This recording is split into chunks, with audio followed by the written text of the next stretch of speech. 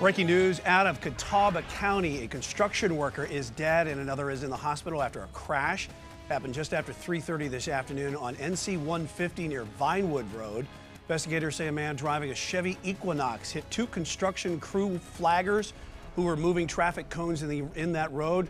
One worker, 23-year-old Ryan Tanner, died at the scene. The second worker taken to the hospital.